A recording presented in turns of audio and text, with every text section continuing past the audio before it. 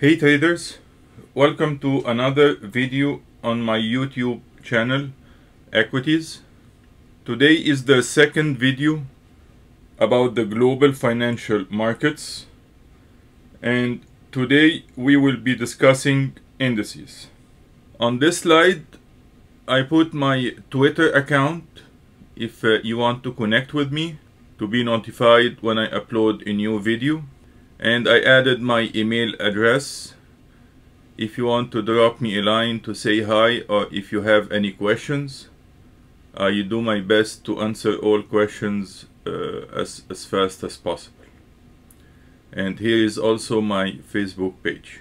Okay, first let's get the legal stuff out of the way. Please make sure to read the disclaimer before proceeding. In brief, I'm not a financial advisor. These videos represent my own understanding and opinion about the topics presented. These are not recommendations of any sort. All information and data presented are from sources believed to be accurate, but accuracy is not guaranteed. So with this out of the way, let's get started. So what do we have on the menu today? First, I'm going to explain what's the general meaning of the word index. Then we are going to see what do we mean by security market index. Then we're going to take a quick look on some of the world's major indices. And then we are going to discuss security selection, index weighting, index construction, index reconstitution, and finally index rebalancing. Okay, first topic. What do we mean by an index? An index represents the value of a collection of similar or comparable types of data, such as prices, values, quantities. Indices act as indicators, as we see with the CPI, the Consumer Price Index.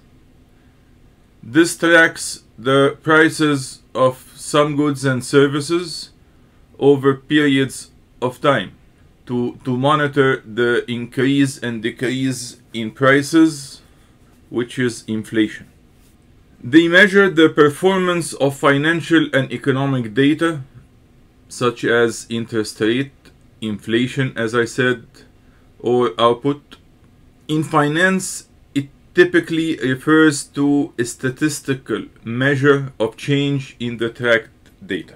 And finally, an index acts as a benchmark against which you can evaluate the performance of the indexed data over a period of time. Next, we move to security market index, which is the subject of this video. When we're talking about financial markets, a security market index consists of individual securities, also known as constituents or constituent securities, that represent a given security market segment or asset class, as we are going to see in the index security selection. Each security market index may have two ways of calculating its returns, depending on how it's calculated. We have a price return or a total return. Then we have something called the divisor. This is a subjective and arbitrary value initially chosen to give the index a convenient initial value. This is chosen at the inception of the index, and it's adjusted regularly to maintain this convenient value. Next on our menu, we are going to take a look at some major indices of the world. As I said, an index is a collection of some investment instruments. It could be stocks, commodities, currencies. And I want to draw your attention to important characteristics about some of the world's major indices, their constituents, and how they are constructed. I picked few indexes from some countries. Let's start by the USA. The USA has the S&P 500, which is the Standard & Poor's 500 index. It's a market capitalization weighted index. We will understand what does this mean later on the video. But I'm just trying to point out to the fact that not all the indices in the world are constructed the same way. And we know that in the S&P there are about 500 largest publicly traded companies. Last time I checked, I think it was 504, so it's plus or minus few companies. Next, we have the Dow Jones, the Dow Jones Industrial Average. This is also known as Dow 30. It's price weighted stock market index, and it tracks 30 large publicly owned blue chip companies trading on the New York Stock Exchange and the Nasdaq. And we have also in the US the Nasdaq Composite Index. It's a market capitalization of over 2,500 common equities listed on the Nasdaq Stock Exchange. And the index composition is nearly 50% technology, and consumer services, healthcare, and financials account for the rest. The word Nasdaq, by the way, stands for National Association of Securities Dealers Automated Quotations. I thought this might be interesting, so I decided to mention it. Then we cross the Atlantic and we go to the United Kingdom. They have the very famous FTSE, the Financial Times Stock Exchange 100 Index. It's an index of 100 companies listed on the London Stock Exchange. It's also a market capitalization weighted. Next, we'll cross back the Atlantic backwards and we go to Canada for the TSX, or the S&P TSX. The S&P TSX Composite Index is the benchmark Canadian index, representing about 70% of the total market capitalization on the Toronto Stock Exchange, with about 250 companies listed in it. And we cross back the Atlantic. We'll keep on going back and forth. We cannot go anywhere now. We are still locked down, so at least I'm doing it virtually. Okay, we go to Germany. Germany has the DAX. It's a blue chip stock market index consisting of the 30 major German companies trading on the Frankfurt Stock Exchange. This is also another market capitalization weighted index. Then we move to France. They have the CAC 40. Is a benchmark French stock market index. The index represents a market capitalization weighted measure of the 40 most significant stocks among the 10 largest market caps on the Euronext Paris. Then we move east to Japan. They have the Nikkei 225 stock average. It's a price-weighted index composed of Japan's top 225 blue-chip companies traded on the Tokyo Stock Exchange. And in Hong Kong, they have the Hang Seng Index, HSI Index. This is free float adjusted market capitalization weighted stock market index. Very complicated, I know, but we're going to see what does this mean later in the course. Then in India, there are two major indices. The Nifty 50 is a benchmark Indian stock market index that represents the weighted average of 50 of the largest Indian companies listed on the National Stock Exchange. The second one in India is the BSE Sensex, also known as the S&P Bombay Stock Exchange Sensitive Index, or simply Sensex, is a free float market weighted stock market index of 30 well established companies listed on the Bombay Stock Exchange. Then we go all the way west and south to Brazil. They have the Bovespa index, and it's the benchmark index of about 70 stocks. It's weighted measurement index. In Korea, they have the KOSPI, the Korea Composite Stock Price Index, KOSPI. It's a market capitalization weighted index. And finally, China. The SSE Composite Index is a stock market index of all stocks A and B shares that are traded at the Shanghai Stock Exchange. This is calculated using something called the Pache Weighted Composite Price Index. Simply, the index is based on a base period on a specific base day for its calculations. You divide the current price by a base price. This is what's a Pache Weighted Composite Price Index is. I hope that I'm pronouncing it correctly. So now that we were introduced to some of the major indices of the world, let's see how security selection is done.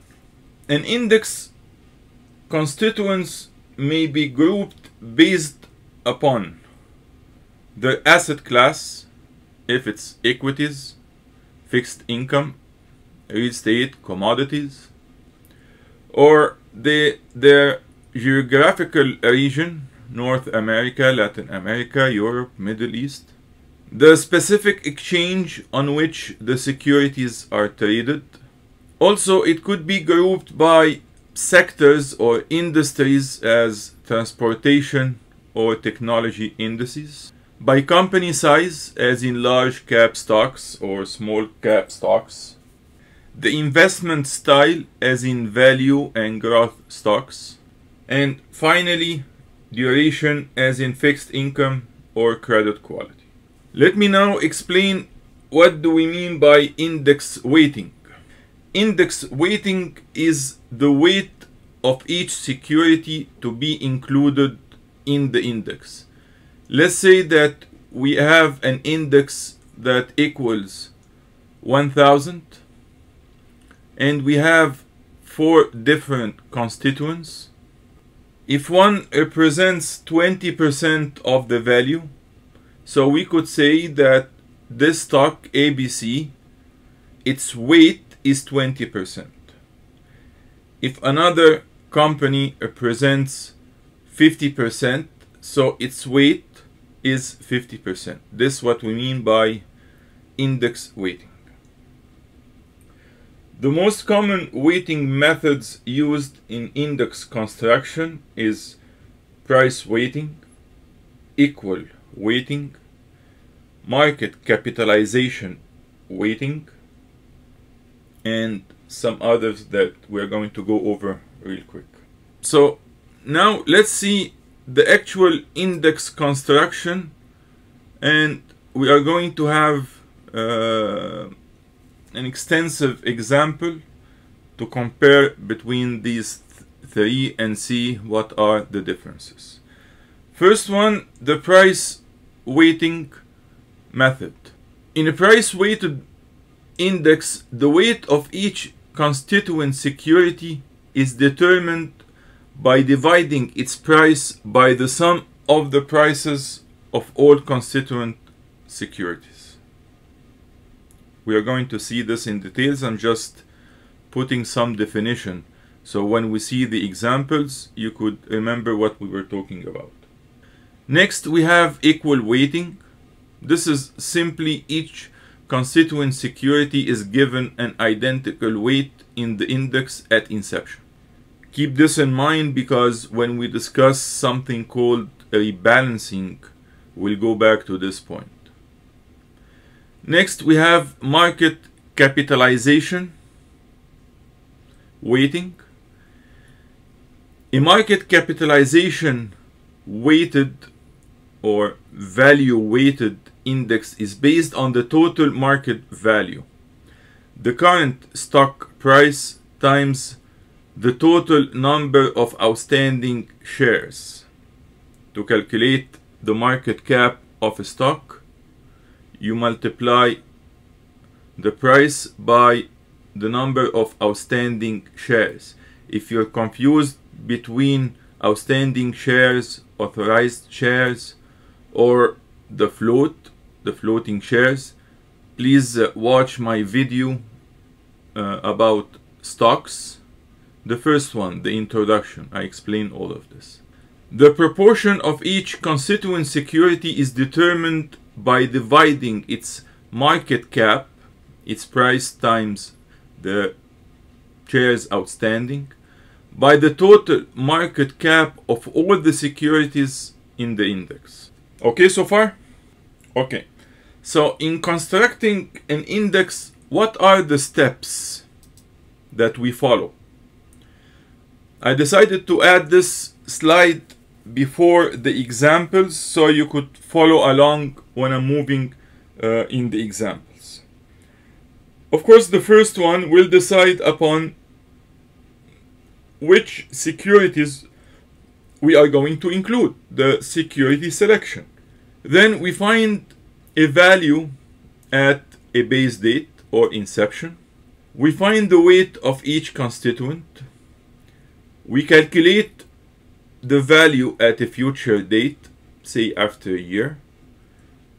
And we compare this by the value at the base date or inception, and we could calculate the price return. It's very straightforward. I just decided to put it so you don't get lost when we do the examples. In the examples, I'm going to use exactly the same constituents for all three methods of weighting to be able to compare the returns between the three of them. Okay? First one, price weighting. We selected three securities. This is the very first step. Based on some criteria, the asset class, the size, the industry, we select the securities that we want to include in our index. So we decided on three securities: company ABC, M&O, XYZ. The price at the end of 2019 was 36.55 and 18. And the price at the end of 2020 was 33.58.24. We are going to use the same three securities in the three examples we are going to discuss, with the same prices, with the same end prices, just to compare. Okay?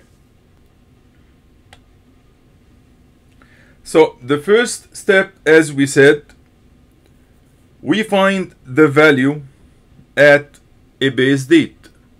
So the end of 2019, the beginning of 2020. The sum of the prices, we take the sum of the prices, this sum, and we divide by the number of constituents.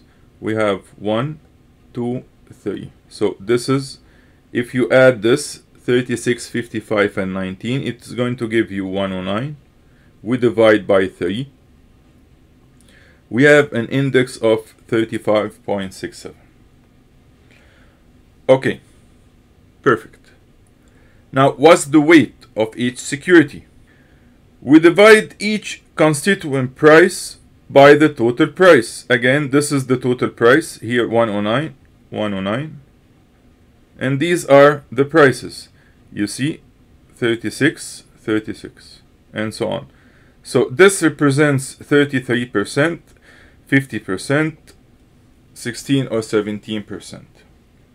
At the end of 2020, we have the prices. So we add the prices again, and we divide by the number of constituents. Okay, you're following? Then it's very easy to find the price return. This is the current value of the index. This is the value at base date or inception. And we divide by the value at base date or inception. We get 8.5% return. Okay? This was straightforward price weighting method.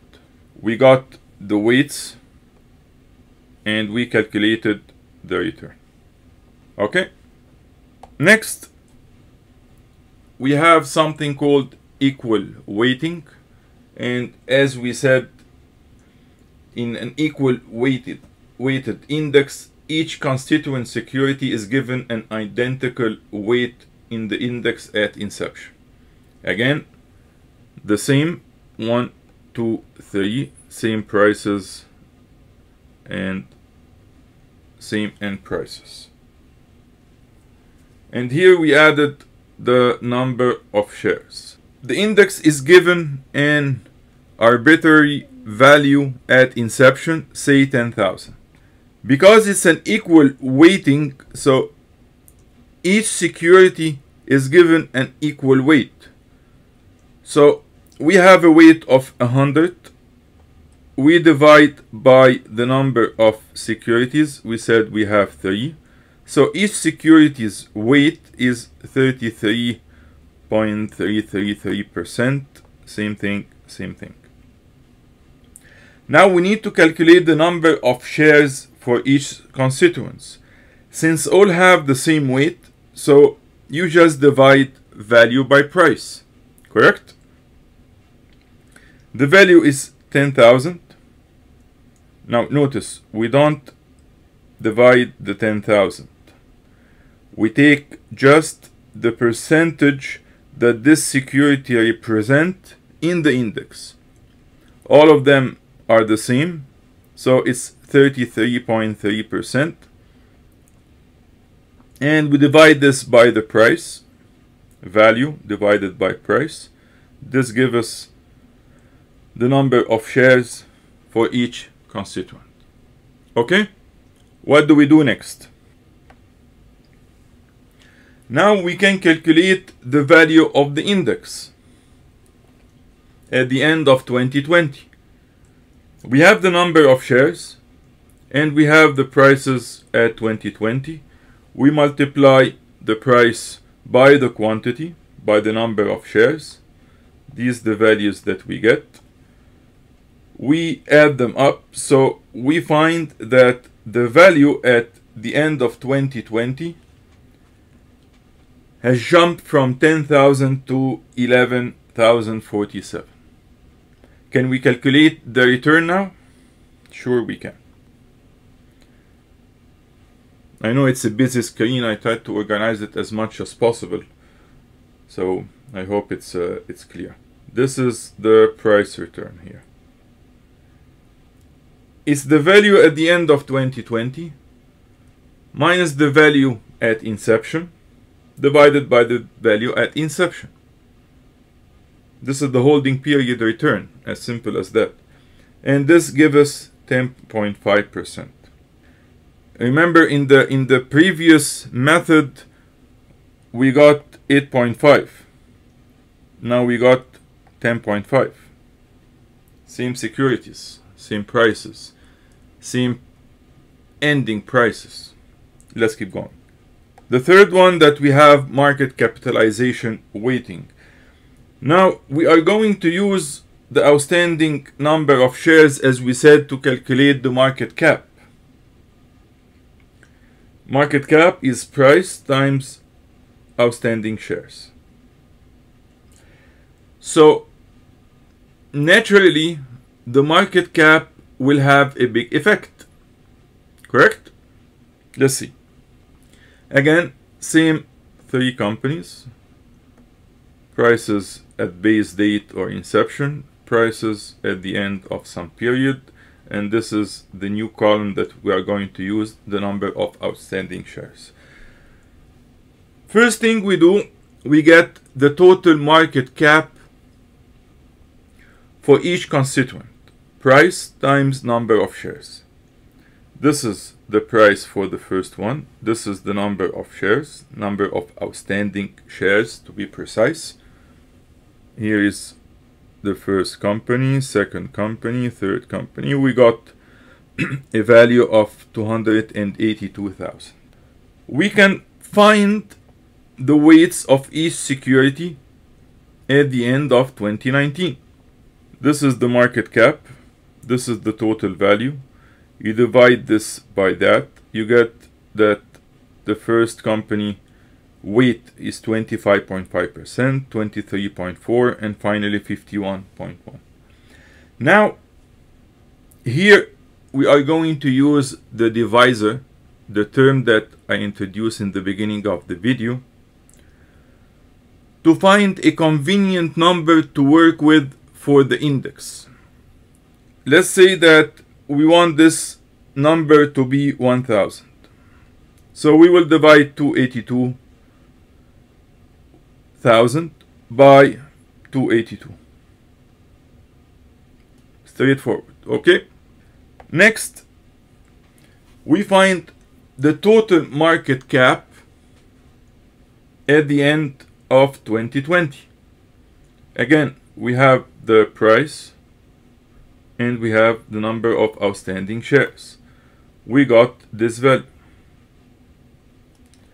So we have the value at inception. We have the weights of each constituent. Now we have the value at the end of 2020. So to find the price return, it's very straightforward. We just divide this by 282 and we divide by 1000. We get 16.2%. Okay? Now, a quick reminder. We used the same constituents, same prices, same ending prices. But as you can see, we got different returns. For the price weight, we got 8.5%. Equal weight, 10.5%. And finally, market cap, we got 16.2%. What I'm trying to say is the method of construction determines the price return. Although we have the same constituents, same prices, everything is the same, but the way the index is constructed, hence we get different returns.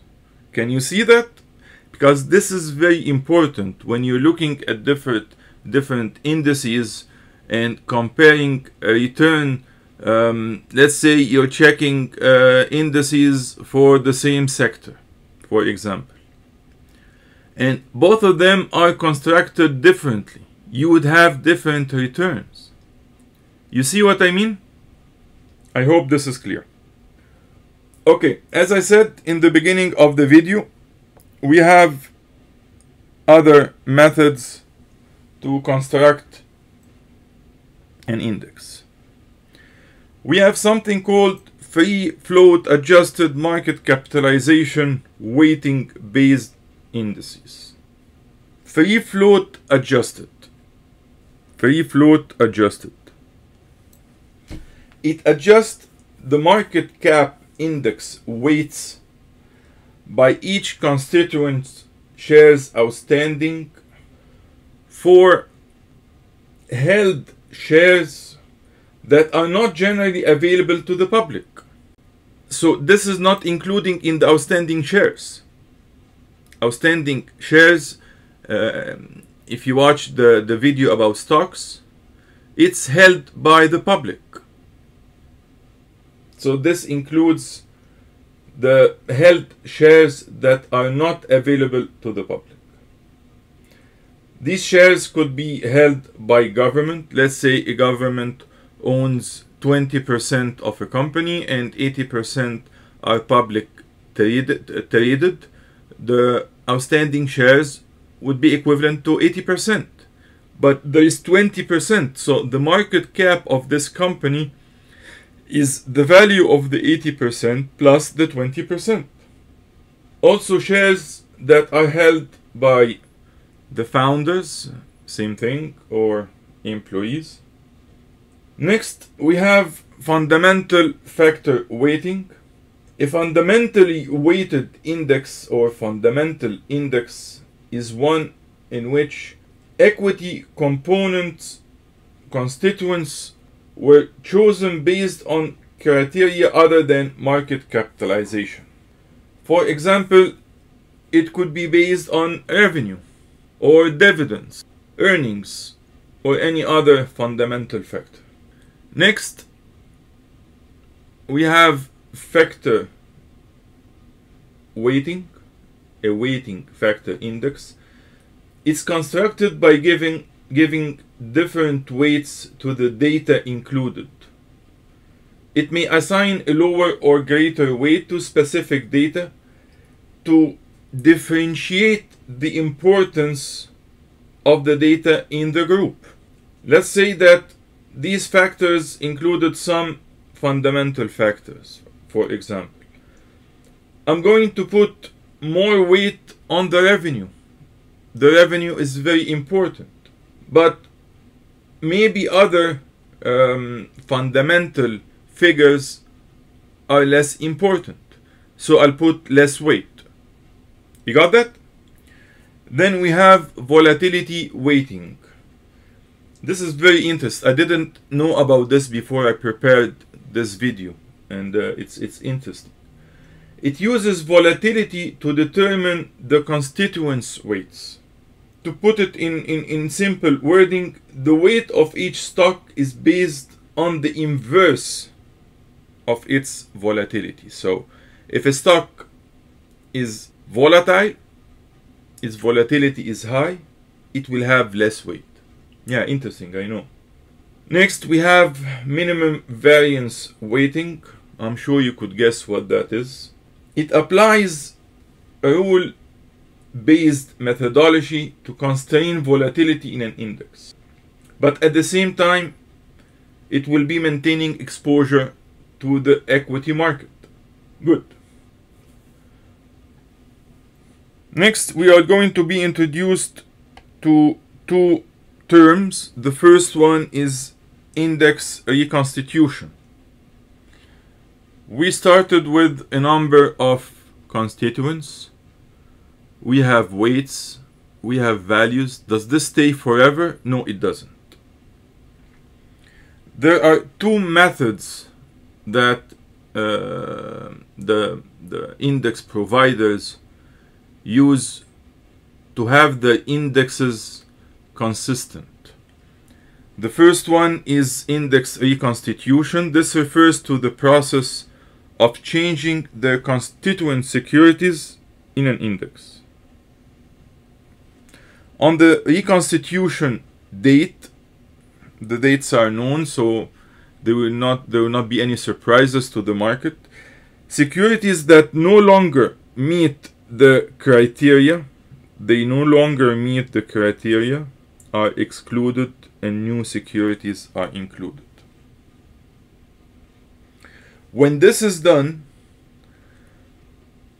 the reconstitution will require further rebalancing for the index, as this turnover, the exclusion and inclusion of securities, will change the targeted allocation, will change the way the security selection was considered when the index was created, or or during the last reconstitution date.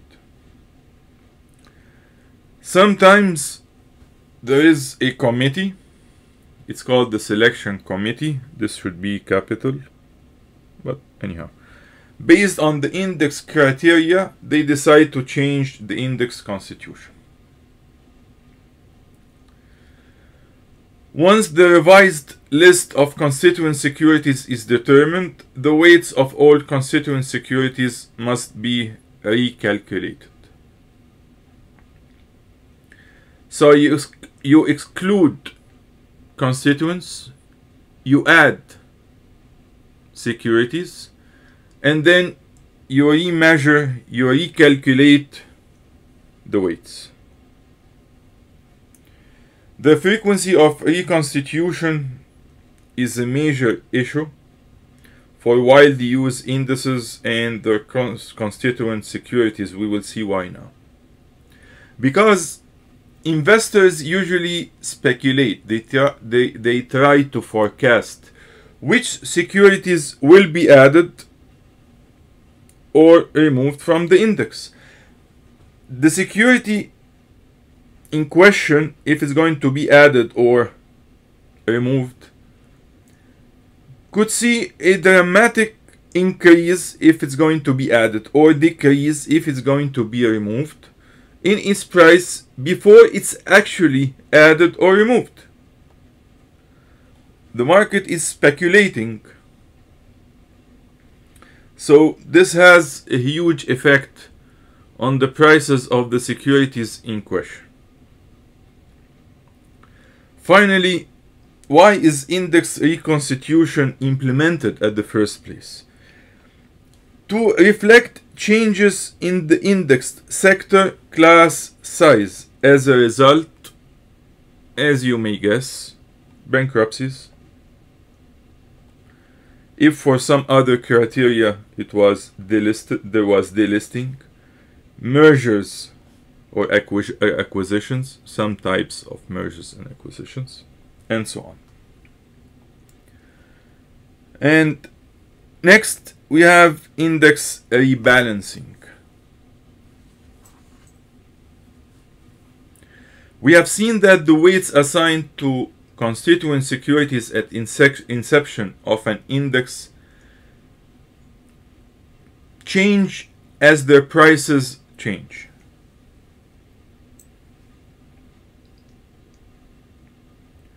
So to keep the weights of constituent securities consistent with the index, we want to maintain the same weights for the constituents. Security weights must be adjusted or rebalanced. So rebalancing refers to adjusting the weights of the constituent securities in the index on a regular basis, usually quarterly. Note: price-weighted indices are not rebalanced. We said here that security weights must be adjusted. That's why we do a rebalancing, correct? Now the price-weighted indices are not rebalanced because the weight of each constituent security is determined by its price. So no adjustment need to be done. Can you see that? If a constituent price increase, its weight will increase. If it goes down, it will go down. So there is no need for rebalancing. I hope this is clear. And for the market capitalization indices, most of the time, they rebalance themselves. Why? Because as the values of its component rise or fall, the price times OS, price increase, so this value, the market cap, increase, right? The proportion of the portfolio, their weight in the index, will also rise and fall with them. But again, in case of mergers, acquisitions, liquidation, market capitalization indices will need to be rebalanced. Now, the last one is the equal weighted indices. These need rebalancing on a regular basis. The weights of securities that have witnessed price increase, price appreciation, will increase over time. The weights will increase. And the weights of securities that have underperformed, their prices decreased, will decrease over time. So that's why it needs rebalancing. I hope this slide is clear, because sometimes it causes confusion. Okay, now we are just left with the closing notes as usual. You can come across indices everywhere, in every aspect of the financial markets. Knowing what they really are and how they are constructed will definitely help you in your analysis, especially when you're looking at a broader picture, at the market as a whole, at the broader market level. And as we saw earlier, not all major indexes are constructed the same. When you know how they are constructed, their values and the returns, especially the returns, will make more sense. You should know if the price or the market capitalization has a greater effect on the index value. Is it the price or the market cap that has a greater effect on the index value? And hence you could evaluate again the broader market health and direction more efficiently. I think I've covered everything I wanted to say about indices, and I'm just left with the final note of the subject. It's about the first video about stocks. On the channel now we have 3 videos about options. I started from ground zero, and now we reached option strategies. The first one was long call. So I'm doing the same thing with stocks as I promised in my equity channel video introduction, that we are going to cover a wide